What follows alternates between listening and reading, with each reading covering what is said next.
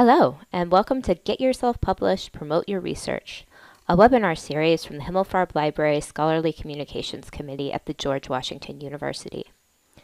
In this 8-part series, we explore tools, resources, and tips that can help you get your research published and ensure that it is widely read and cited. In our 30-minute videos, we cover topics ranging from how to spot a predatory publisher to using Covenant's software for a systematic review. Our webinars are publicly available and licensed under a CC BY NC-SA Creative Commons license. However, please note that some resources discussed in this series are only available to faculty, staff, and students with access to Himmelfarb Library resources. My name is Sara Hoover, and I'm currently the Metadata and Scholarly Publishing Librarian at the Himmelfarb Library. Today's session is called Journal Selection Tools, Choosing the Right Journal for Your Research. In this session, my goal is to help you identify a journal that's a good match for your research. In the last session, you learned about various publishing models and what editors look for when considering an article for publication. Today, we'll focus on what you can do to ensure that you're submitting your research to a journal that's a good match. Let's get started.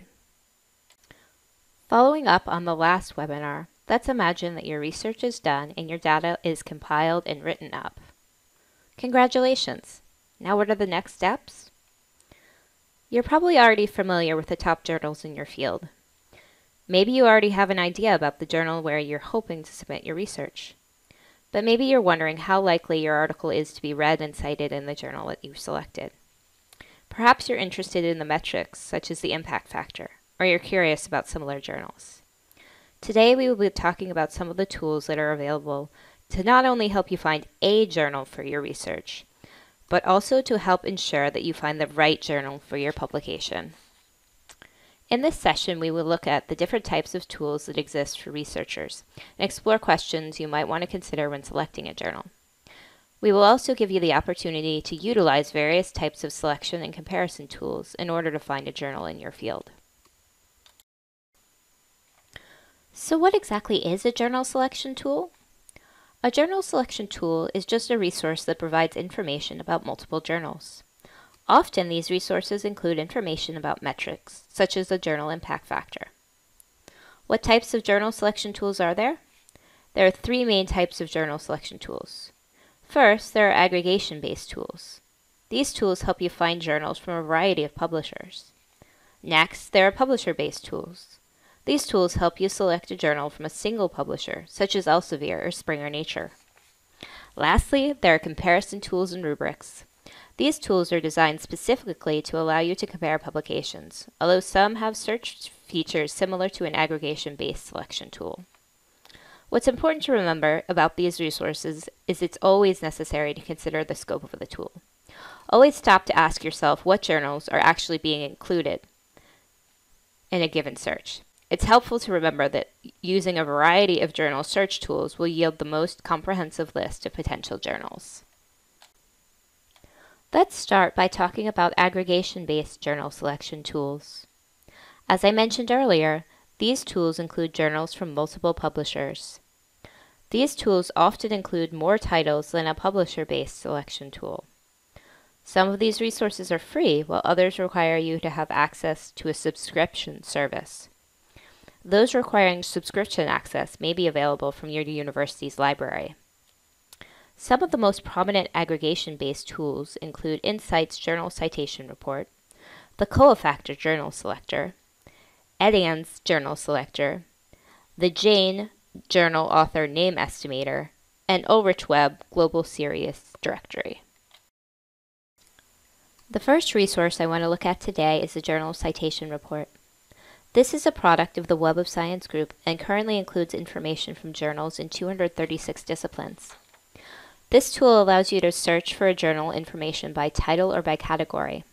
If you're interested in the usage metrics of a particular journal, one great feature of this tool is that it allows you to see very granular metrics, such as the journal impact factor and the total number of citations from a journal in a given year. Journal Citations is a subscription-based service, so it needs to be accessed via the Himmelfarb Library's website under the list of electronic databases. I'm now going to quickly walk you through how to access and utilize the Journal Citation Reports database. Begin by going to the Himmelfarb Library website at himmelfarb.gw.edu. Click on the link for all databases. Next, click on the letter J for Journal. From there, click on the link for Access Online next to Journal Citation Reports. Please remember that you must be a faculty, staff, or student with access to Himmelfarb Library resources to access this site. If you're looking for a journal in a specific subject area, click on Browse by Category. Today, we will be looking for a journal in the area of surgery. Click on the link for surgery under the category field. As you can see here, there are 203 journals included in this category. One thing that it is important to remember is that it often takes time to accumulate data on usage metrics. So oftentimes the information that you're looking at is retrospective. Here you can see the most recent data in journal citation reports is from 2018. To see a list of the journals for surgery from 2018, click on the number under the Number Journals field. In this case, we'll click on 203.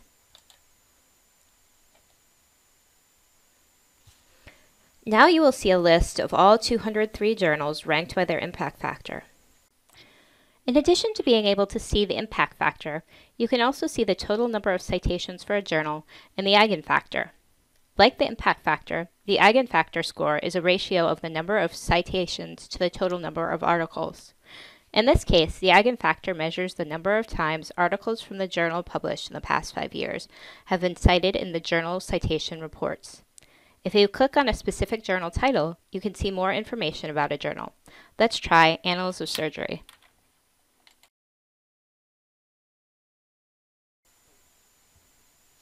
Here you can see the journal profile for Annals of Surgery.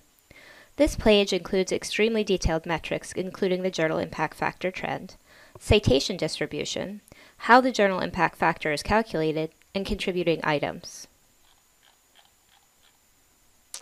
At the bottom of the page, you can also find information on contributions by country and contributions by organization, which might be of interest to you. If you already know the name of the journal you're looking for, you can also just enter the name of the journal in the search bar on the database homepage. Now that you've seen what this journal citation report database looks like, let's move on to the next tool. The next resource I want to discuss is the Cofactor Journal Selector. This tool aggregates information on journals in the area of science and medicine specifically. This resource has 5 areas of focus to help scholars determine whether a journal is valuable. One of the great things about this tool is that it gives you the option to search specifically for open access journals, if that's something that's important to you. It also allows you to set a maximum limit for the APC or article processing charge that you would be willing to pay. There is also a filter for approximate review length in the event that you are looking for a journal that might help you publish your research quickly. Another advantage of this resource is that it's website-based and can currently be used free of charge. I'm now going to quickly walk you through the Cofactor Journal Selector. Once again, this is currently a free and publicly available website, so you want to begin by going to cofactorscience.com/journal-selector. Here you can see there are 5 categories to help you find a journal: subject, peer review, open access, speed, and other. Today we want to look for medical journals, so start by clicking the plus sign next to subject and then click on medicine.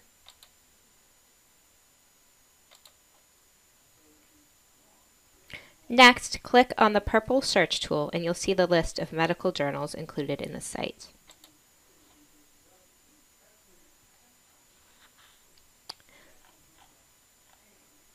As you can see, this is a much more limited list than the resources included in the Journal Citation Reports database.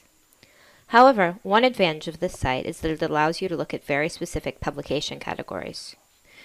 If you're looking to get your research published quickly, for example, click on the plus arrow next to speed. Let's say you're looking to have your article reviewed in 3 months and published within 6 months after acceptance. Click on Search again and you'll see a list of roughly a dozen journals.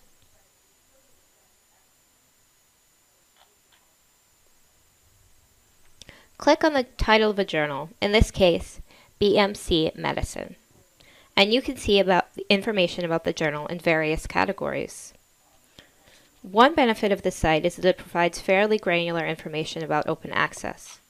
However, the limited number of journals included here obviously restricts whatever information you are able to find. The next resource that I want to mention is the edANS Journal Selector. This tool was created by a company with the goal of helping researchers publish in international journals. This resource currently aggregates information from over 28,000 journals. One of the advantages of this resource is that it shows you a journal's impact factor in an easy-to-read format. A journal such as The Lancet, for example, is designated as having an impact factor that is, quote, very high.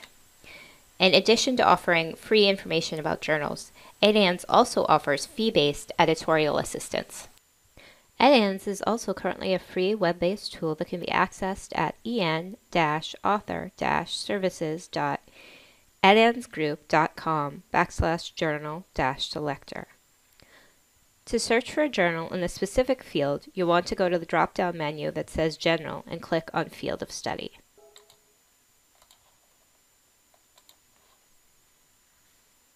To find medical journals, click on Medical and Health Sciences. This will allow you to access a more specific list of subject areas related to medicine.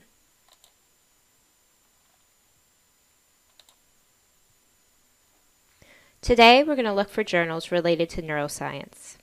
Select Medical and Health Sciences, Neurosciences, and then click Go.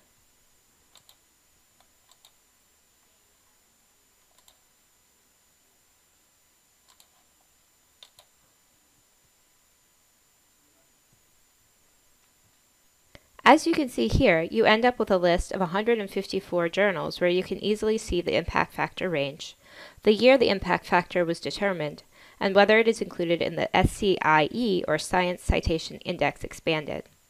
As you can see, a journal such as Neuron has a very high impact factor, and you are also able to sort journals by the impact factor range.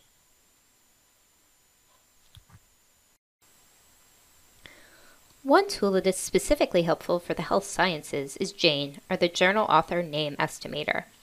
This tool was created out of research by the Netherlands Bioinformatics Center and compares titles and abstracts to documents included in PubMed. This resource provides a list of the top 50 potential titles and an article influence, or AI score, which measures how often articles in the journal are cited within the first 5 years after publication. This is a website-based tool that also shows you where an article has been indexed.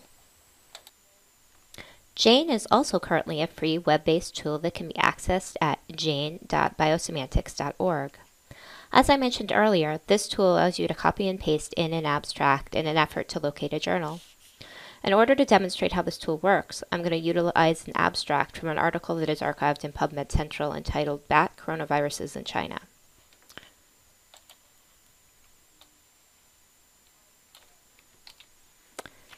I'm going to copy and paste the article abstract into JANE and then click Find Journals.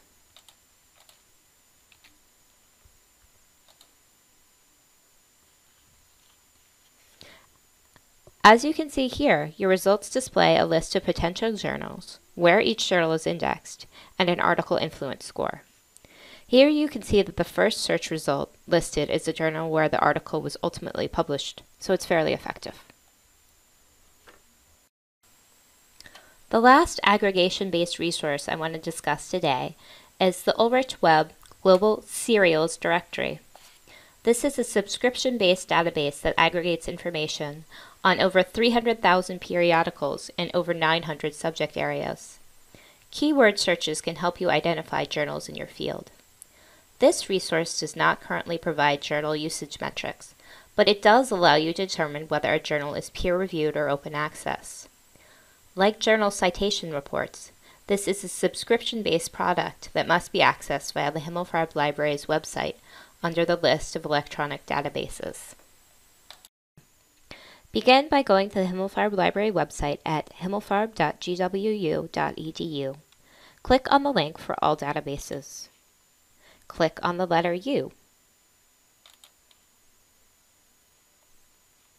From there, click on the link for Access Online next to Ulrich's Global Serials directory. Please remember that you must be a faculty, staff, or student with access to Himmelfarb Library resources to access the site. This tool is slightly different than the others that we have looked at in the sense that it is designed for you to look specifically at a title rather than to browse related journals. That said, if you search by keyword, you can see a list of related titles. So, for example, if you search for the term oncology, you get a list of several hundred journals.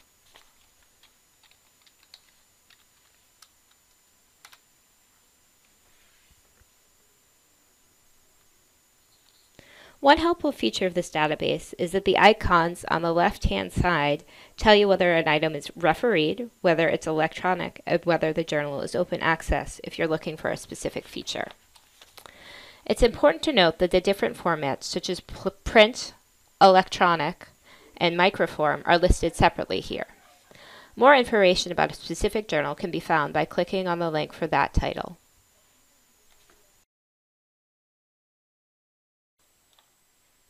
Now that we've learned about aggregator-based journal selection tools, I want to talk briefly about publisher-based tools. These are tools produced by a publisher and that limit you to information about journals produced by that publisher only. One advantage of these tools is that they have a feature that allows you to plug in your abstract and get a list of potentially relevant journals. Matches are based on keywords, so result quality can be variable, but these resources continue to improve. Some of the most prominent publisher-based journal selection tools include the Elsevier Journal Finder, the Springer Nature Journal Selector, and the Wiley Journal Finder, which is currently in a beta phase. The Elsevier Journal Finder is one of the most well-known publisher-based journal selection tools. The tool aggregates information from the over 2,900 journals published by Elsevier and allows you to plug in an abstract and keywords. The tool then gives you a list of potential journals by a text match score and includes metrics such as a cite score and impact factors for each journal. This tool is probably more comprehensive than other similar tools, but the results also limit you to Elsevier products. The Elsevier Journal Finder is currently a free site that can be accessed by going to journalfinder.elsevier.com. You can enter your paper abstract directly or explore how the tool works by clicking on the Don't Have an Abstract link. Today, we're going to click on the link for the article associated with medicine, and then we'll click on Find Journals.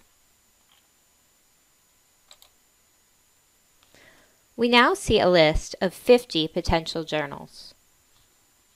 Like many other tools, here we can see the open access status, the cite score, which is an Elsevier-specific metric, the impact factor, the acceptance rate, the approximate time to first decision, and the approximate time to publication. If you click on the journal title, you can see more information about the journal scope and recent publications. One thing I like about this tool is that you can see the approximate APC or article processing charges for publishing open access.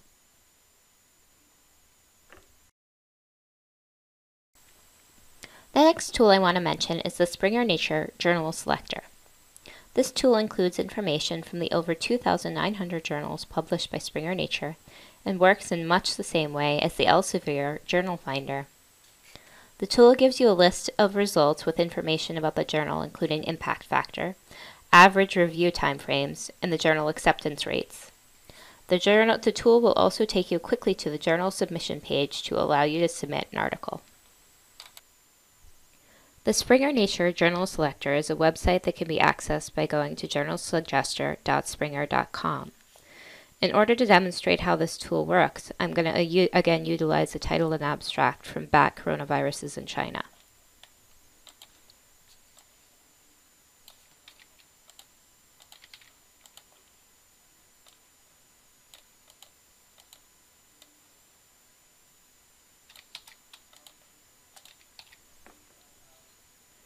For this tool to work, it's important to remember that you need to include both the title and the abstract. Next, click on Suggest Journals buttons to see a list of relevant titles.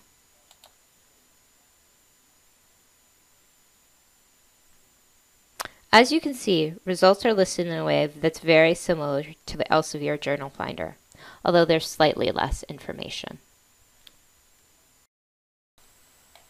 The Wiley Journal Finder is still in its beta phase, but it also allows you to search for journals based on keywords in the manuscript title and manuscript abstract.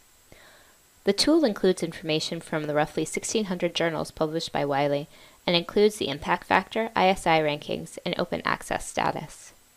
Like the Springer Nature Journal Selector, it allows you to quickly access the journal's submission page. To access this web-based tool, go to journalfinder.wiley.com. Like the Springer Nature Journal Selector, you'll need to include both a title and an abstract. We use the information for the same article that we've been exploring earlier, and then click Find. Here we get a list of 12 potential journals with informational categories similar to those that we have seen for the other publisher-based selection tools. One of the nice features of this tool is that it very clearly indicates the most relevant title. Moving forward, I also want to briefly mention tools that will allow you to compare the differences between journals. Many aggregation-based and publisher-based journal selection tools also have comparative features, but tools such as the Scopus Compare Source tool give you a more comprehensive overview of the differences between specific titles. The Scopus Compare Sources tool is part of a subscription-based product created by Elsevier that allows you to compare up to 10 journals. Comparative metrics include the site score, JSR by year, SNP by year, and more. If you're interested in data visualization, this tool does a nice job of letting you see the differences between titles and allows you to see information displayed as charts or tables. This tool also does a good job of giving you more recent data than some of the other resources. I'm now going to quickly walk you through how to access and utilize the Scopus tool. Under the list of databases on the Himmelfarb Library website, click on Scopus. Please remember that you must be a faculty, staff, or student with access to Himmelfarb Library resources to access this site. On the right-hand side of the blue toolbar, click Compare Sources. While this tool works best if you already have a specific journal in mind, you can also use a keyword in the title box to see the list of titles with that word in the title. Today I'm going to enter the term anatomy.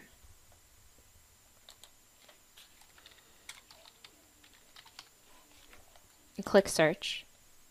And as you can see, we get a list of 12 results. Today I'm going to compare the Annals of Anatomy, the Journal of Anatomy, and Clinical Anatomy. What you're seeing here is comparative information about citation information over time. Once again, one of the main metrics you'll see is the site score, which is Elsevier's alternative to the journal impact factor, and which measures the average number of citations received in a calendar year by all items published in that journal in the preceding 3 years. The last type of resource I want to briefly mention is journal evaluation rubrics. Librarians at Loyola Marymount University and Loyola Law School have recently put together a comprehensive open access tool to allow you to evaluate a journal. This tool was originally designed to address questions about open access journals and credibility, but it also can be helpful for a journal selection. This tool can be somewhat time-consuming to use, but if you're trying to decide between 2 journals, this resource can help you differentiate the nuances between sources. To access this resource, click on the link on your Journal Selection Tools links PDF. As you can see, this resource has instructions for use, an evaluation rubric, and a rating worksheet.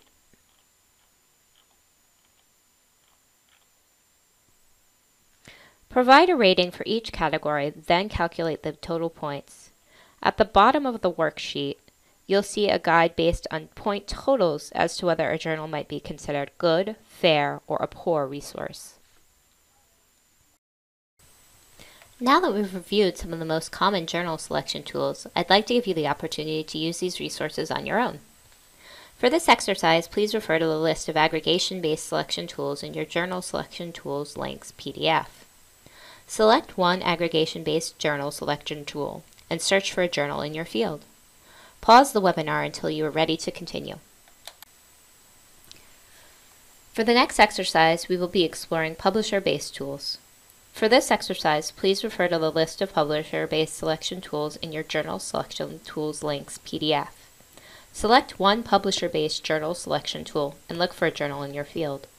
Pause the webinar until you're ready to continue. For the final exercise, we will be utilizing comparative tools.